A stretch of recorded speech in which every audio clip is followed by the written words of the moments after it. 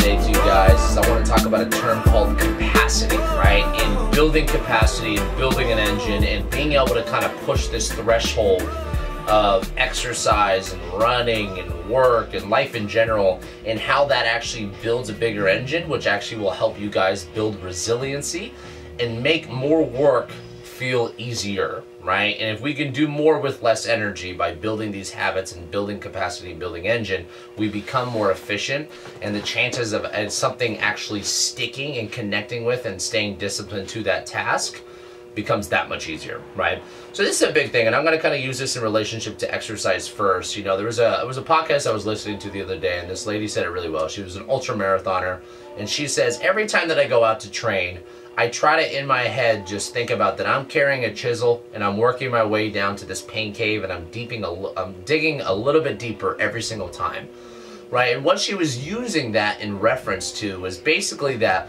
when we train, and specific to her for running, there's a point where you go on a run, your heart rate increases, your breath increases, and lactic acid starts to build up, and you start to feel the burn, you start to get tired, the legs get heavy, the lungs get hard to breathe through. And that's kind of what, you know, some people like to use, I love this term too, is the word pain cave, which is basically when you get into the zone, how long can you stay there, right? And building capacity is basically what that means, is we're building a capacity to be able to stay in the pain cave, right?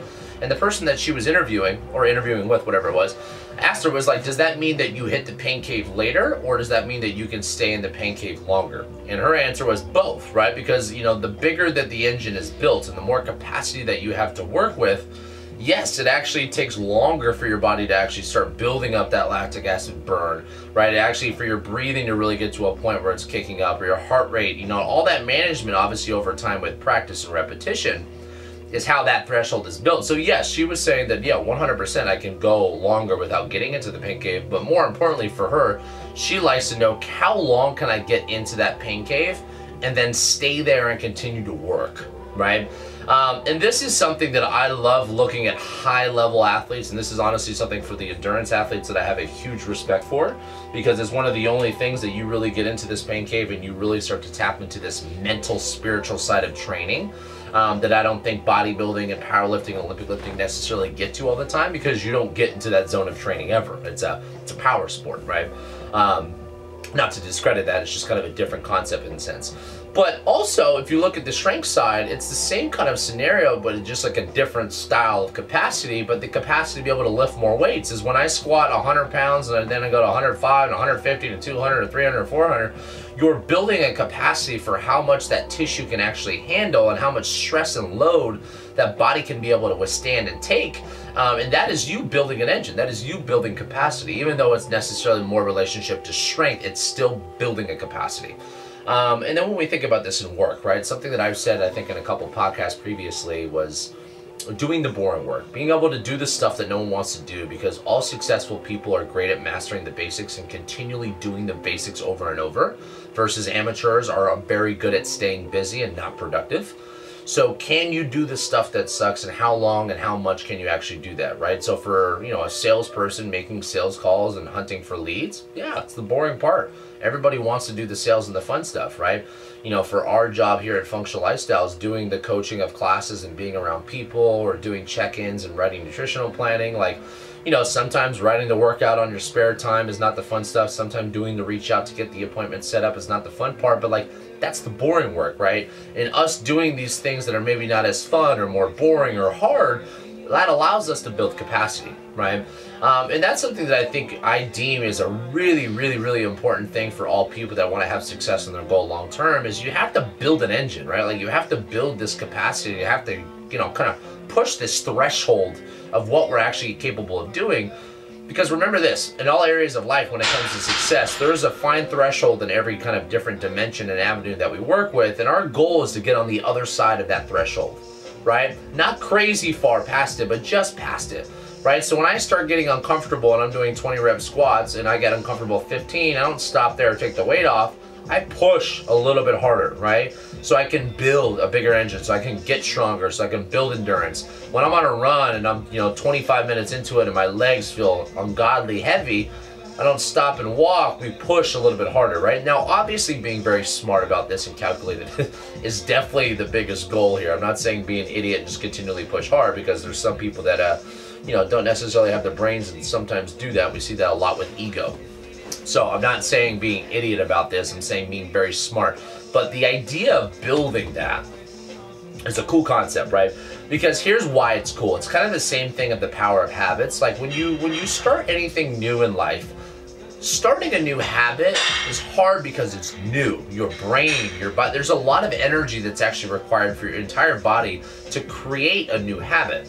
And this is why the hardest part of anything in life is starting new and starting over, right? And this is why I always try to really kind of preach the consistency overall, because it's not fun starting over. It's not fun training really good for 3 months and then taking a, you know, 3-4 weeks off. And I, unfortunately, as a business owner, see this all the time in the gym, where people will be really consistent and then, hey, I got some travel. You know what? Let's just freeze it for the month and I'll come back. And they feel like they start over. And that has got to be the hardest possible thing that you can do for your own mental too. Not even just the physical side of training, but starting over is hard. But the cool thing about power of habits is, you know, things become easy once they become habitual, right? And remembering that, you know, over 50% of humans' lives are actually based out of habit. You know, like for me, I wake up in the morning and probably, you know, sleepwalking. I make my coffee in the morning, right? And that's because it's been a habit that I've created, right? Or whatever it is, habits take time to build, right? Which is this kind of same theory of the difference between habits and capacity, and the relationship between both of them is over time, as we start to develop these habits, it requires less energy. Why? Which is also why it makes it easier to stick to habits, right? Which is why it's the goal to kind of build in this consistency of habits, which is kind of the same theory of, yes, running's hard in the beginning because I have a very, very small engine, aka capacity, to be able to do so. And this is why it's hard for people to do a lot in the beginning, which is also why I suggest don't do a lot in the beginning, that you really want to focus on slowly ramping up and building a big bandwidth and building more capacity and building a big engine. And as you start to develop the habits in some of these areas, you start to really make it easy to build a huge engine. So I think for most people inside of the gym, when you're looking to get strong, when you're looking to get fast, you have to remember that you have to be tracking what you're doing in order to know what that line of that threshold will be, right? Guessing your threshold will give you some level of success, but the longer that you do this and the more consistent you are, the more the details actually matter. And it's the same thing with work. I think there's a lot of people that, you know, think that, you know, this is, you know, more so now than ever. So I'm like looking to hire, for example, right now, and I feel like there's been a little bit of a shift over the years in the last couple of decades of people looking at not just being, you know, a job that pays money, but also trying to find the right culture with the right people and the right, you know, industry, and then the right model within the industry, which is cool because I think that's obviously a very, very important thing. But any job you get in, you got to remember that there's a lot of parallels to what you do, and a lot of us, you know, from what I see, are just trying to find this path of least resistance and the easiest thing, and they think that, oh, going to a new job or getting a new boyfriend or starting at a new gym or starting at a new diet, these are all going to be things that are just going to make it easier.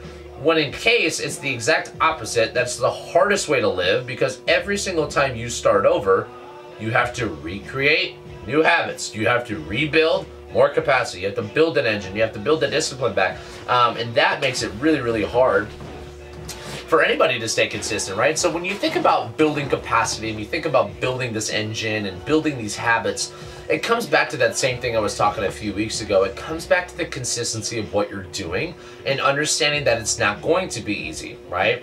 If it was easy, everyone would be rich. Everyone would have a six-pack. Everyone would be lifting 400 pounds. Everyone would be running a 5-minute mile. Like, that's not the case, right? Like, everything that requires work, or anything that's really a nice, pretty looking goal is going to require, obviously, a lot of work to get there. So focus on that when you look at building capacity and building engine, that a little bit all the time is better than a lot at one time, right? And I think a lot of people have this misconception around the gym and training that, like, okay, I'm going to go as hard as I can now that I have the time, and then I'm off, and then I'm back on, and then I'm off, then I'm back on. That is a way to just literally ruin engine and ruin capacity. The consistency is going to be that breadwinner for that one. So I know I wanted to keep kind of today a little bit shorter because I wanted to just kind of, I was a thought of mine with a client that I had a conversation with, that when she was talking about like training and running and the combination of the two things she does, are they conflicting within each other because capacity for strength and capacity to aerobic stuff are different? And the case is, what I told her, it's like, yes, they're all different, but at the end of the day, it's the same model, it's the same theory, it's the same approach. If you want to get good at work, you want to get better in your relationship, you want to be a better friend or a better son or daughter, or whatever it is you're trying to do, you have to do enough of the same things and try to find that smart approach of just breaking the threshold just enough to give you the result that you want and have the recovery, obviously, that it's needed. And over time, that capacity builds, right? We're digging a little bit deeper into the pain cave, right? And the deeper we get, the longer it takes to get until you enter that point of pain, of that point of discomfort, of that point of like boredom, right? Because there's going to be so many things in life that require repetition.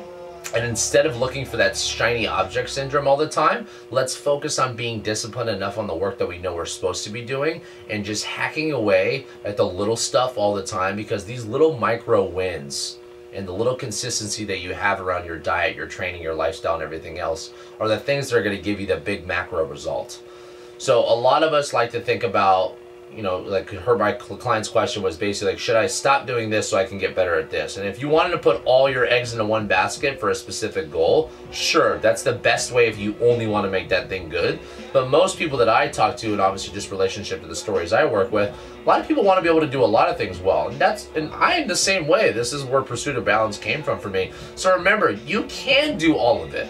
Focus on the long-term success, focus on building that capacity and engine, focus on breaking that threshold every single week or every single month. It doesn't need to be a daily thing, right? But breaking that threshold ever so often so that threshold gets pushed up higher and higher. So you're building a taller ceiling, right? Which is building a bigger engine, and it makes everything that you are doing that much easier over time. So instead of starting over and focusing on X and then quitting that and then focusing on Y, that is probably one of the easiest ways to start over, make things hard, and never really build a huge engine.